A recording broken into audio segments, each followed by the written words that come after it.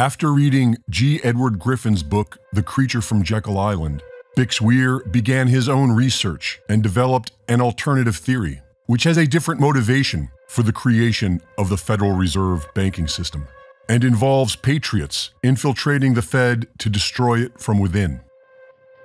President Woodrow Wilson, who strongly opposed private banks, signed off on the Federal Reserve Act, something he deeply regretted soon after. According to the Road to Ruta theory, Wilson signed off on it out of fear of catastrophic inflation. The amount of gold being found in the late 1800s was causing an endless rise of inflation. By 1900, several mining companies were harvesting gold from the Grand Canyon, which was a major undertaking. An 80-mile-long road was built to access a coal deposit for power, and barges and steamships were assembled in the canyon to deliver this coal every day. By 1912, the New York Times reported that billions of ounces of gold were estimated to be dredged from this operation. And at this time, there was only 64 million ounces of gold in the US Treasury, and 160 worldwide. Adding billions of ounces would have been economically catastrophic. It would have driven the value of gold to zero, devastating the world's economies and destroying the wealth of the world's most powerful people.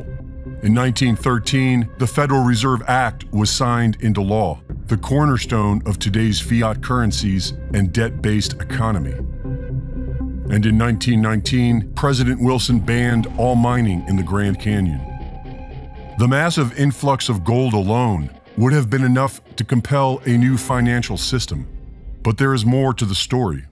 In the late 1800s, local homesteader Seth Tanner claimed to have seen mummies and artifacts in a cave within the Grand Canyon's Marble Canyon. When the Hopi learned he had seen the sacred site, they blinded him, sparing his life because of his Hopi marriage. In 1909, the Arizona Gazette reported that the Smithsonian was researching a man-made cave structure carved deep within the solid rock, 1,480 feet below the surface in Marble Canyon, big enough to house 50,000 people, with rooms full of ancient golden artifacts, mummies, and Egyptian hieroglyphs dating back 3,000 years to the Ramses dynasty. This is the same area that Seth Tanner described seeing the same thing. It's the same area where the famous Lost City of Gold was thought to be. And it's the land of the Hopi, whose ancestors once lived in the Great Hole Sipapu, commonly known as the Grand Canyon, where several geological formations have been given names from ancient Egypt. In 1956, two planes collided in midair, directly above the alleged cave system of Marble Canyon. And over the next 2 weeks, a dozen helicopters worked to haul out debris. And yet, debris is still scattered everywhere. There were no witnesses, and the bodies of the victims were all buried in a mass grave. The Leak Project's investigation of this cave shows what appears to be the remnants of this recovery operation. The Grand Canyon is full of caves, 90% unexplored and off-limits, protected by the US military. Every president since Bush Sr. has tried to secure mining rights within the Grand Canyon, and all have been denied. This leads us to the second part of the Road to Ruta theory, that the Fed has been infiltrated by patriots on a mission to destroy it from within. Our main character is Alan Greenspan, who was friends with Ayn Rand, who published his 1966 essay, Gold and Economic Freedom, on the importance of a gold-backed monetary system. Greenspan was a gold bug. In 1969, a Swedish economist published On the Road to the Golden Age, which concludes that the best way to return to sound money is to run the fiat system into the ground by printing money into infinity, so that gold will restore stability and faith in the money supply, and fiat will be exposed for what it's always been, a scam. In 1971, President Nixon ended dollar convertibility to gold, which invited the money printers worldwide to let loose. Not only was Greenspan a renowned gold bug, He may be the most unsung hero of the computer age. He was childhood friends with the inventor of the first shareable computer programming language, called BASIC, which Greenspan used to write the very first banking computer programs at his firm, Townsend Greenspan, back when punch cards were still being used. By 1985, Alan Greenspan was the expert on computer banking. I suggest an Apple IIc and Apple modem. Then you can call up your bank and see how much money you have. You can even pay off your bills automatically. If you have any money left over, congratulations. You're doing better than the government is. 2 years later, President Reagan nominated Greenspan as Fed chairman. That same year, legislation was passed to restrict Grand Canyon airspace. During his first year as president, Ronald Reagan formed a committee to investigate the possibility of returning to gold-backed money. The majority was against it, but Congressman Ron Paul's report argued that we need to return to a decentralized gold-backed standard. At the end, however, Ron Paul proposed holding off until the current fiat system had a chance to prove itself. In other words, run the money printers and let them fail. Also in 1981, the Federal Reserve Bank of Boston published the first edition of their educational comic book, Wishes and Rainbows, which tells a story of a place that once had beautiful colors and golden flowers, but no longer does out of fear of being stepped on by the big people who live in Colorland, which is where the golden flowers can be found. Some say you can get there through the caves of Cobblestone Canyon. The main character of this comic, who decides to bring back the golden flowers, is Ruta. In the early basic programs that Greenspan wrote 60 years ago, Route A was the foundation.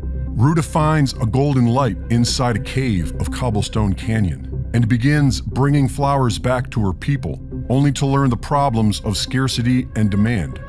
As she tries figuring out a solution, she writes the equations from On the Road to the Golden Age, print the money into infinity. In 2007, the Boston Fed published an updated version of their cryptic Wishes and Rainbows. And in this edition, Ruta's solution in the dust is 11 plus 9, which looks an awful lot like 9/11. And right after this was published, the economic crash of 2008 began. Also in 2008, the Bitcoin white paper is published. And while nobody knows who authored it, Alan Greenspan, with his 60 years of expertise in digital banking, certainly could have played a part. In an ominous sign of the turbulent times we're all living in, we're starting to see people go through some really extreme things. According to new research, millions of people in America are skipping meals every day because of the high cost of food. Even in the world's richest country, families are depriving themselves of their basic necessities due to the worst cost of living crisis in a generation. In some states, nearly 75% of U.S. households can't afford enough to eat. If you have been to a gas station, supermarket, or tried to pay your electricity bills at all in recent months, then you know the economy is a total and complete mess right now. We're seeing bills pile up higher and higher. Debt levels soar, rent and housing costs skyrocket, and every trip to the grocery store is making us more anxious than the one before. Meanwhile, wages are essentially flat. In fact, today's inflation means most workers actually took a pay cut. Conditions are getting exceedingly hard for our population, and to make things worse, a number of factors are now converging to create the biggest food crisis we've witnessed in our lifetime.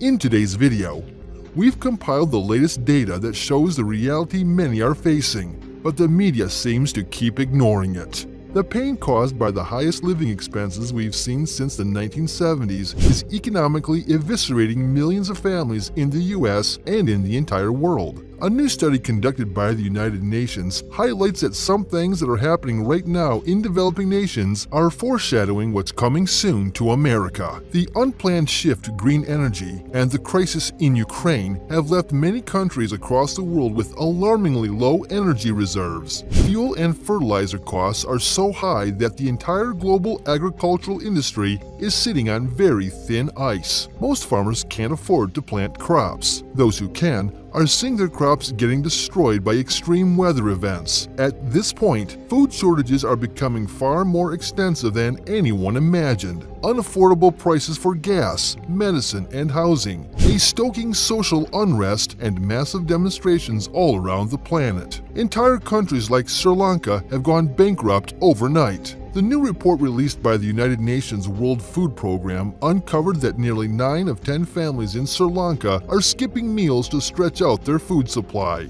The analysis underlined that what's going on in countries like Sri Lanka right now is a sneak peek at what life will be like in America when food shortages and food inflation really start to bite. Over the past couple of years, numerous U.S. farmers came forward to alert us about a perfect storm that was brewing in our food supply chain. In the past 24 months alone, U.S. farmers and ranchers have been plagued by droughts, record heat waves, shortages, and soaring prices of diesel and fertilizer. A bird flu epidemic plus labor shortages, fires at processing plants, you name it. The explosive food prices we're seeing on our local supermarket shelves are reflecting the combination of squeezed food supplies and the biggest increase in the cost of living in 40 years. Grocery prices have spiked to record-breaking levels, and the rising costs aren't stopping. As we reported in previous videos, the nation's major food grocers are announcing price increases of 10 and up to 70% in a wide range of products starting this month.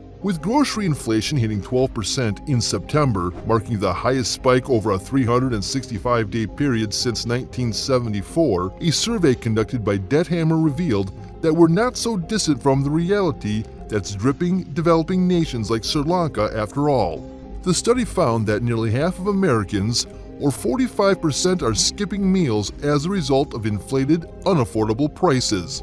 The main reason why approximately 122 million people in the nation are eating less is to cut back on food spending, to be able to afford other essential expenses such as energy, rent, and gas, researchers noted. 1 in 10 Americans have turned to food banks in September, and 35% of people surveyed said they have fallen 3 or more months behind on at least one bill, including credit cards, rent, and mortgages, because their money is going to other things. Your rent is going up, groceries are going up, and gas is going up. The only thing that hasn't gone up is wages, said Jake Hill, Debt Hammer's CEO. Stagnant wages are making it harder for people to make ends meet, with the survey also indicating that 43% of people are saying that their incomes are not keeping pace with inflation. And remember, inflation jumped over 8%. So even if you were lucky enough to get a raise, you're probably still making less money than you did a year ago. Because if your employer gave you a 3% raise, you actually took a 5% pay cut. In some states, the percentage of people eating less to be able to get by is eerily close to Sri Lanka's. For instance, a separate survey by Coupon Birds exposed that in West Virginia, more than 75% of all West Virginians are skipping meals because of the skyrocketing cost of food.